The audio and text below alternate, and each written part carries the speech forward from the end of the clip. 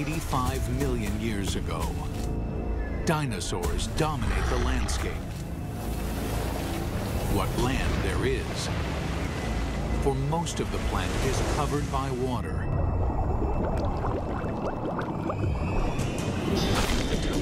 These vast oceans are a cauldron of violence, a world much more dangerous than the land above. This is the brutal world where an ultimate predator is born and bred. This mosasaur was the most dangerous creature in the most dangerous ocean ever. It's 45 feet long. It's the size of a Greyhound bus.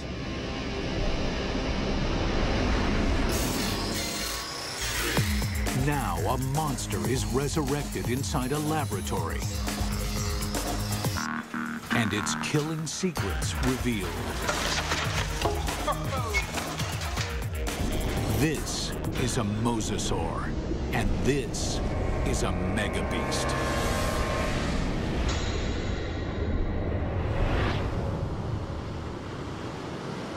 This is mosasaur country. At least it was.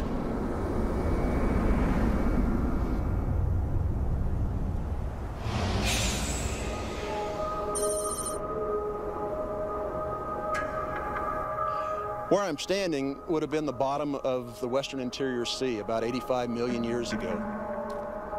Mike Everhart is one of the world's leading experts on mosasaurs. The horizon would have been ocean for as far as you could see. The seaway stretched for hundreds of miles from where we're standing. At this time, the climate is warmer, so there are no polar ice caps. Sea levels rise until well over 80% of the planet is covered with ocean. The center of North America was covered with water from Nevada to Missouri, from the Gulf of Mexico on up past the Arctic Circle. The floor of this ocean, known today as the Kansas Chalk, was created by billions and billions of nanofossils, the shells of tiny plankton that drifted down and were deposited on the seabed. What we're looking at here is literally hundreds of thousands of years of deposition on the sea bottom of the western interior sea. What we see back here is roughly an inch per 700 years to build up that much chalk. So there's untold billions of these animals there.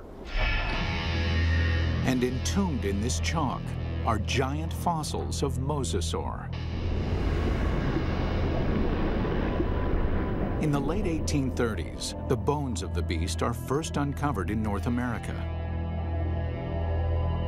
This is where the mystery of the mosasaur begins, because nobody can say just what this creature is.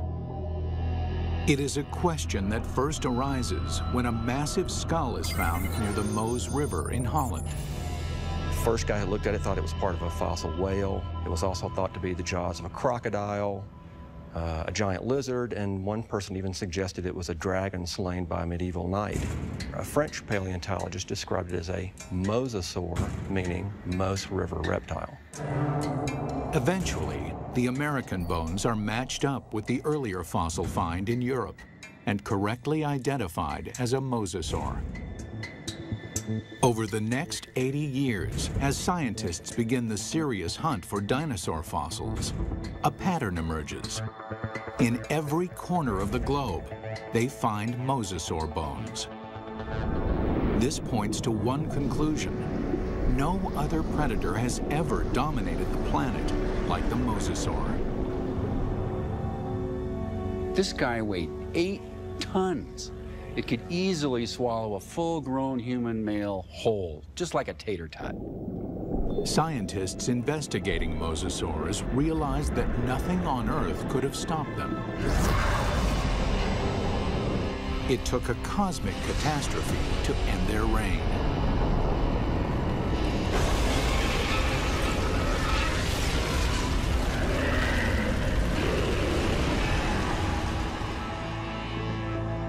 As scientists explore mosasaur evolution, their investigation yields a startling revelation.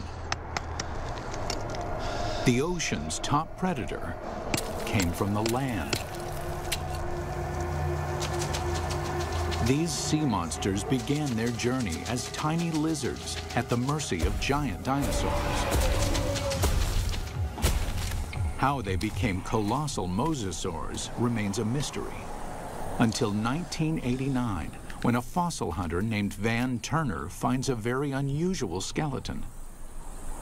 Turner takes the fossil to Mike Polson, a paleontologist at Southern Methodist University. When Van came across the first pieces of Dallosaurus, he immediately recognized it as some sort of mosasaur. Named Dallosaurus after its discovery in Dallas, Texas, the bones were pieced together. Then, scientists connect the dots. Dallosaurus is an interim form, a missing link between mosasaurs and the tiny terrestrial lizards that are their ancestors. The lizards, dubbed Aegialosaurs, face a constant threat from the larger, fiercer dinosaurs. They flee to the ocean. 3 million years later, they evolve into Dallosaurus. Their toes evolve into webbed feet, so they can no longer function on land. In the span of 6 million years, they grow from a small 3-foot lizard into the giant 50-foot mosasaur.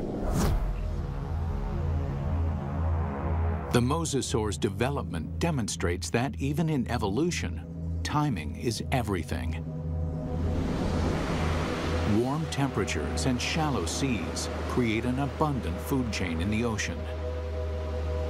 This is a perfect environment for animals to take to the water. But these life-giving seas can quickly turn deadly, even for mosasaurs. The competition is everywhere. Everything in the oceans then would have looked very strange to us today. All the fish seemed to have been armed with mouthfuls of teeth. It seemed like everything in that ocean was a predator and just built for killing things. Like Zephactinus, a bony fish that is armed with a mouth full of long, needle-like teeth.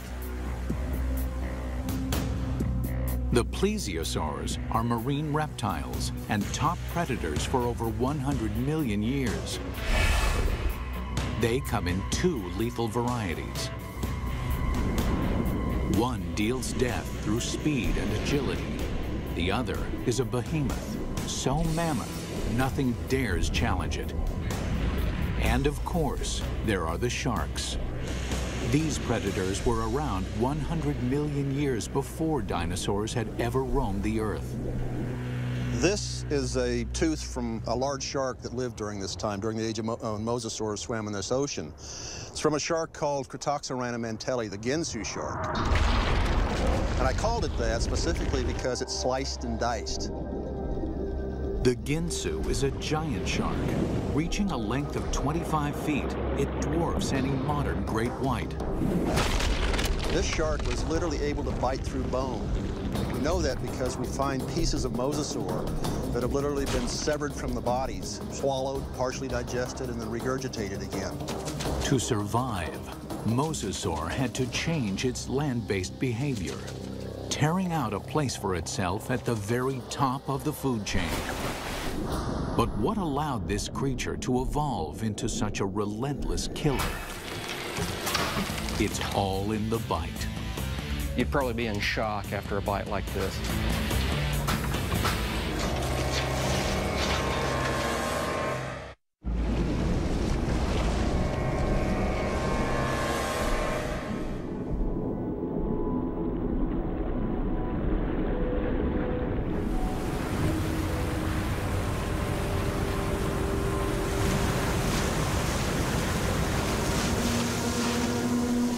Taking her up.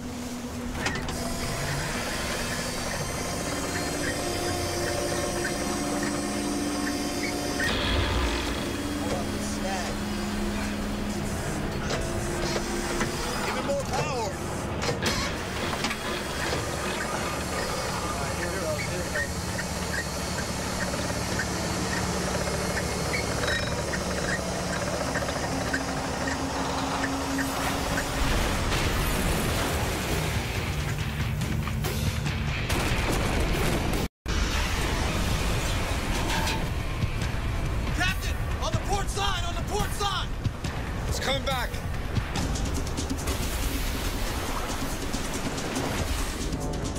We humans got lucky.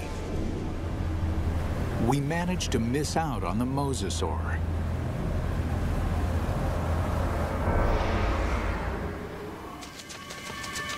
"95 million years ago, it is just a small lizard forced to flee into the ocean.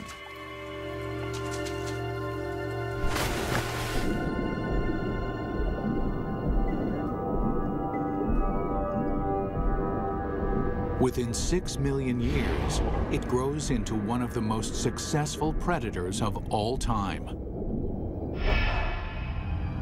But what made the mosasaur such a monster killer? Millions of years of evolution created a perfect formula for the perfect killer. This is how you make an apex predator. First and foremost, breathing.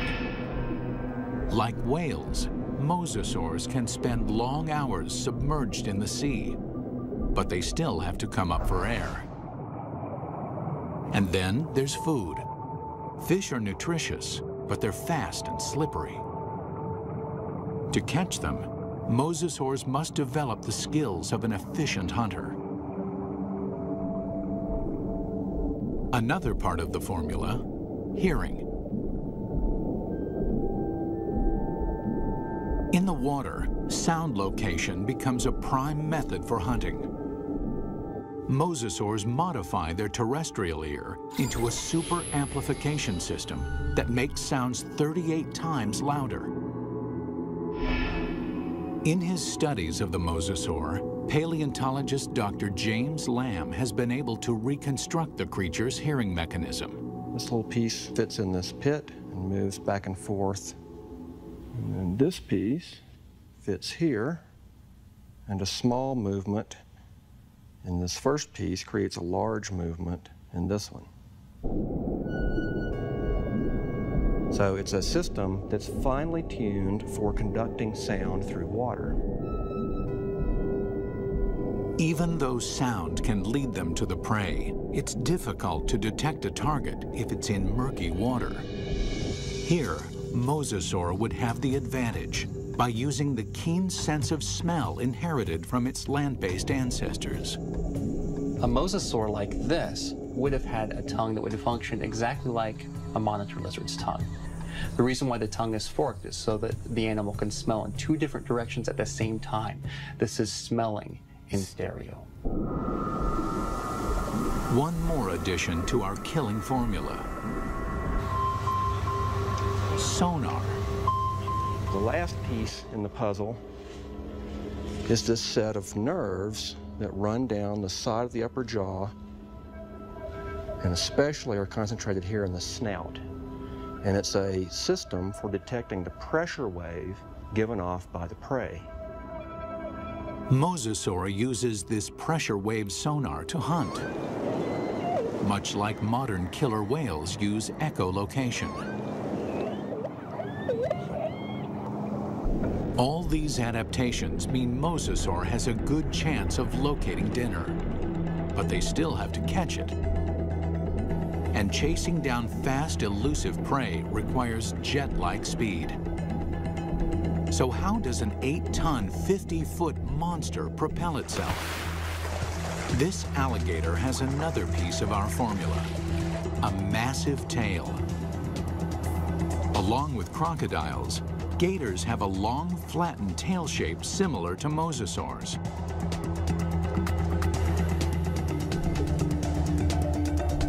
They use the whip-like action of their tails to move quickly through the water. One of the things you notice, first off, when you look at a mosasaur, is fully half the length is the tail. Mosasaurs retain their terrestrial lizard shape, except for the tail, which evolves from a round, snake-like shape into a wide, flat paddle. If you look at the vertebra on the tail, they have expanded bony struts top and bottom for the swimming organ that helps them swim.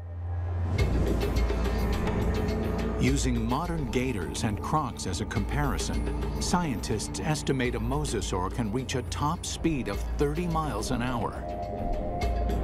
Its whip-like tail is good for quick acceleration, but not sustained high-speed chases. Fish are built to swim fast and far. Mosasaurs won't win a marathon, so they have to strike quickly.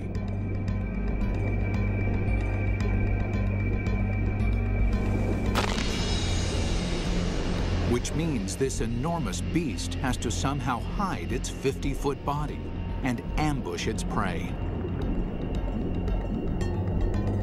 Imagine that this animal is sitting on the bottom, takes a deep breath, it just waits there for something to swim by, close enough that it can get that sustained burst of speed to go out and catch it. Speed and surprise are two critical elements. But mosasaurs also need agility. That's where the paddles come in. They propel themselves with the tail, they steer with the paddles. These paddles are short and strong, allowing this long lizard to corner on a dime. Like flaps on an airplane wing, the paddles create drag, which makes them turn.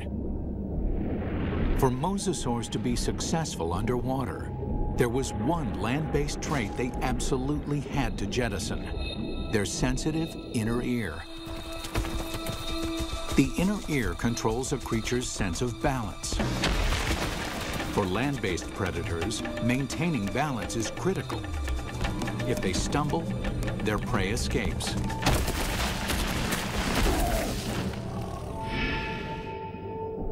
But in water, animals move in every direction, like a gyroscope. An animal with a sensitive inner ear can quickly become dizzy and disoriented. Over the millennia, the mosasaur's inner ear begins to dial down the sensitivity, allowing them to quickly twist and spin with no sickening side effects.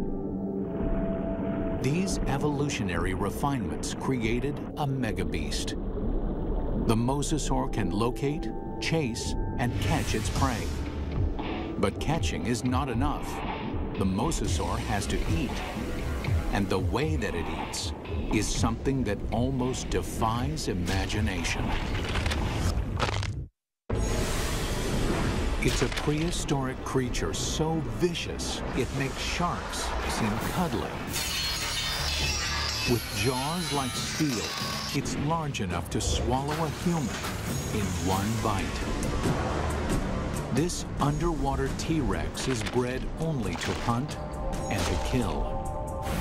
And across the oceans of planet Earth, this megabeast rules.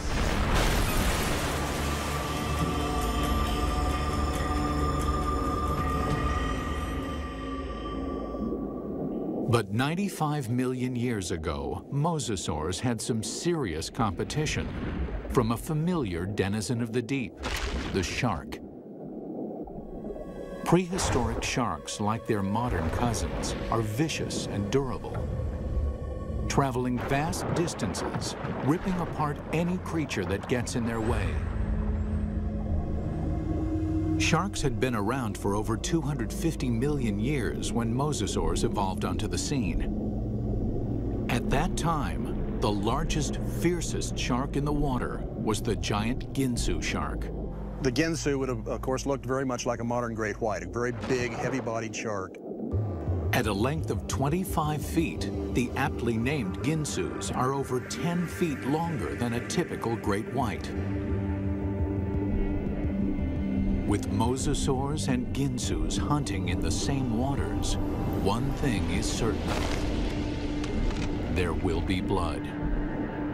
There was quite a competitive relationship going on when the big sharks and the mosasaurs were running into each other frequently.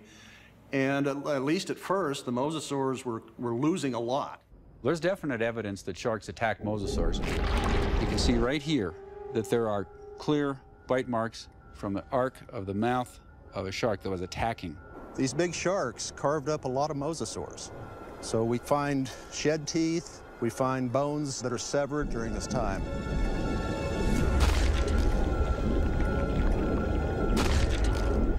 While an adult mosasaur can hold its own against a Ginsu, there are other mosasaurs. Mosasaur couldn't do any of that. So what they've done is to basically make a toothed conveyor belt to help sort of tractor the prey down its throat.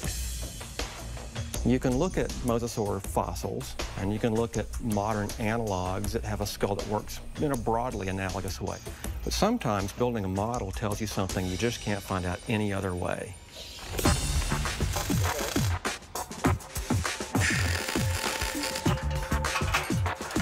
Dr. Lamb works with Real Effects in North Hollywood, California to build a life-size mosasaur skull, complete with a set of death-dealing jaws.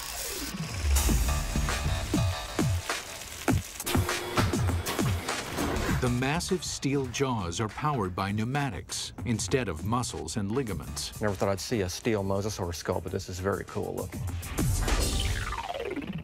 We've got 3 pneumatics, we've got 2 operators to run it, and we've reduced it to 3 basic motions. One set of pneumatics opens and closes the jaws. One set moves it backwards and forwards. And the third set runs the pterygoids in the roof of the mouth. The pterygoids are the Terminator teeth. No other ocean predator has them. A second set of teeth running down the roof of the mouth. These are a truly fiendish adaptation. They actually work independently to move the prey backwards in the throat, and also to hold it still, to pin it down as it opens its mouth for the next bite. Now we see how these jaws worked in deadly concert. The bite, the ratcheting jaw, the Terminator teeth. Test 1. Find out what the mosasaur's first bite would do to any creature unlucky enough to get on the wrong end of these teeth. Mosasaurs had a really big bite. So we've got a piece of foam that would be about the same size as an 8 or 9 foot long shark, or maybe part of the neck of a long-necked plesiosaur. We're going to put it sideways in this mosasaur model's mouth and just see exactly what would have happened.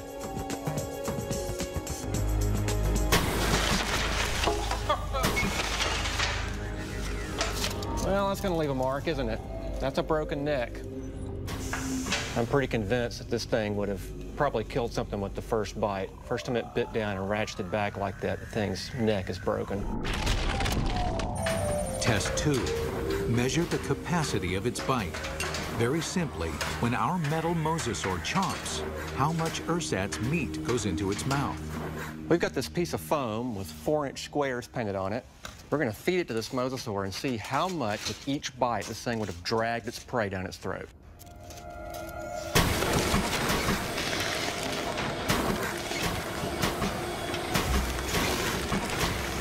In one bite, our mosasaur easily consumes 4 feet of flesh. That means this mosasaur could eat a 20-foot animal in 5 bites. Or an adult human in a single gulp. It's not just the size of the bite. Inside the mouth, the teeth are virtual meat hooks. Dr. Lamb demonstrates with a hunk of ballistics gel, which is similar in consistency to human flesh. If you put a piece of meat in the mouth, it can't move out because the tips of the teeth grab it like a fish hook. So we're just going to see if we can put this up here on these teeth. You can't come out this way because you're caught on these teeth. The only way you can really go is further into the mouth, which is really not the direction you want to be going. And let's just see what happens here.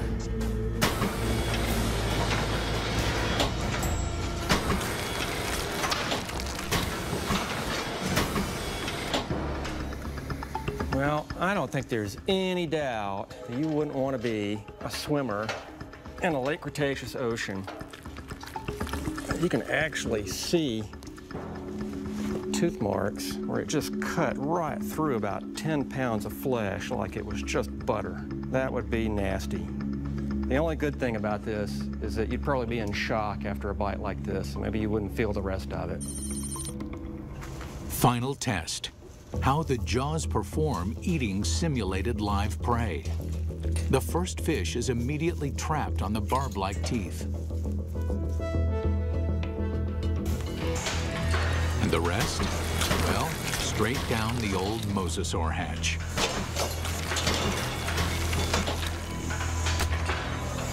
In 20 seconds, our captive mosasaur can eat 500 pounds of fish.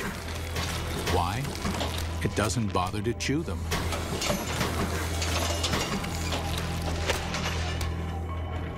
There's a rapidly vanishing cloud of red and a few scales, and that's all that's left of it.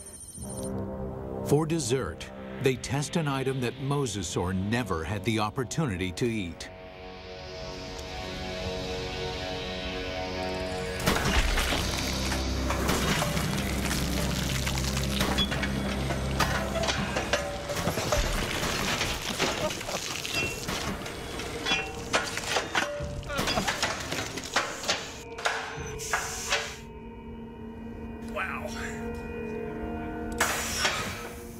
Well, I'm not sure what we learned by that, but that was quite satisfying.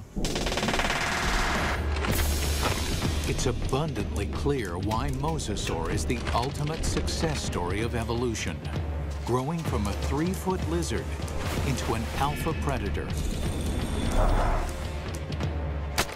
Although this megabeast drove all its enemies into extinction, fossil evidence suggests another enemy took their place. And this enemy is something the mosasaur has never seen before.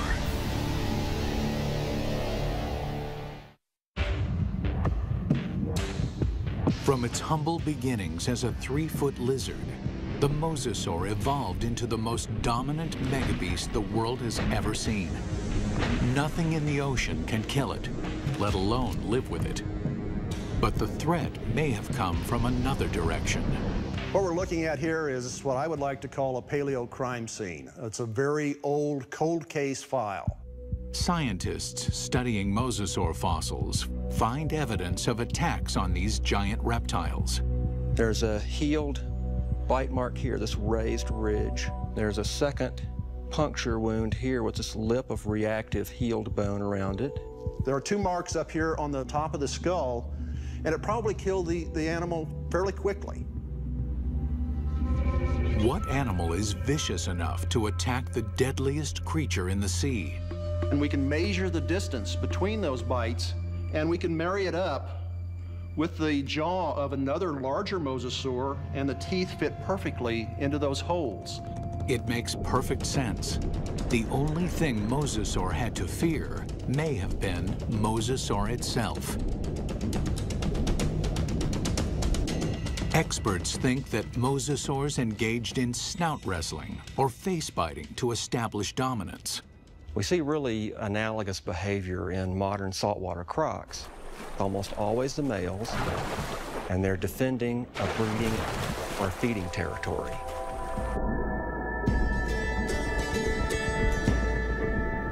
A mosasaur battle unfolds like a bizarre undersea ballet.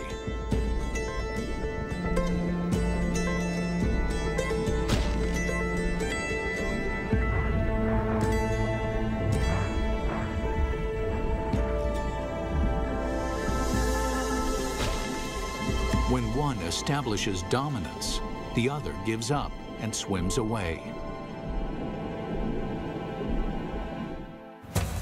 This type of competition is common animal behavior.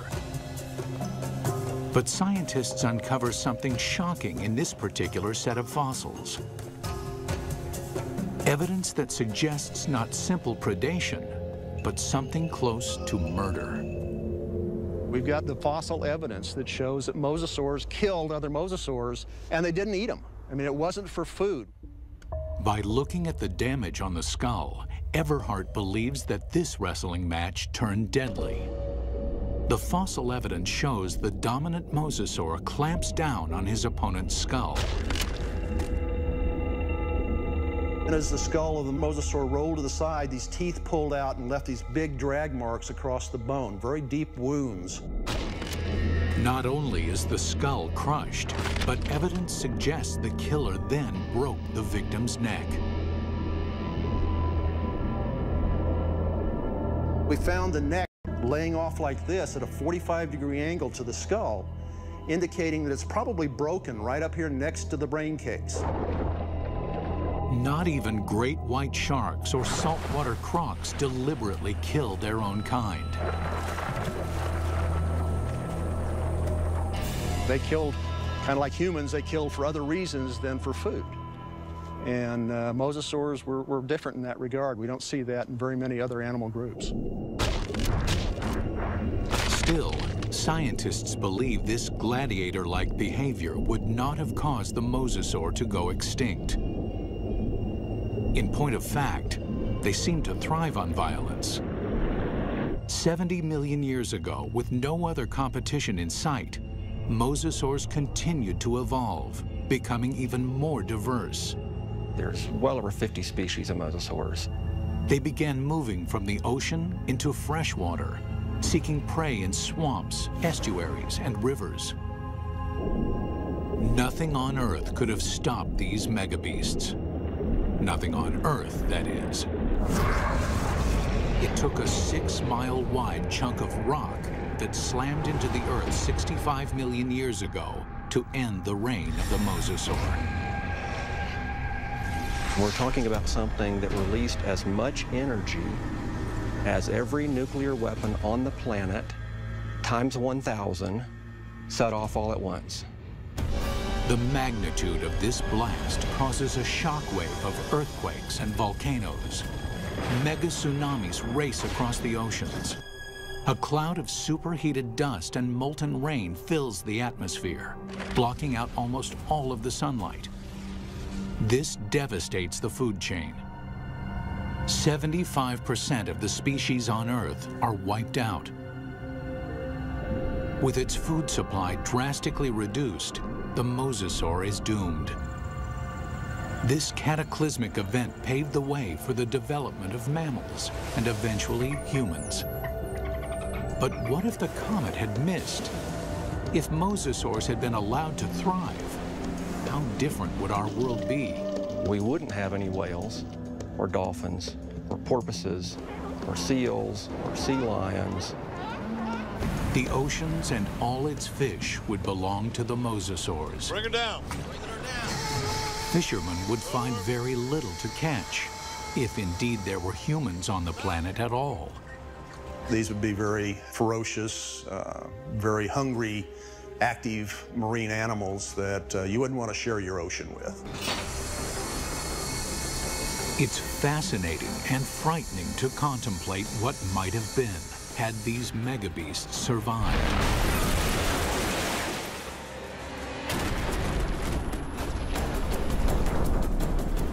The oceans of the world patrolled by these giant killing machines, 50 feet long, with jaws the size of T-Rex. Always hungry, always waiting, just offshore.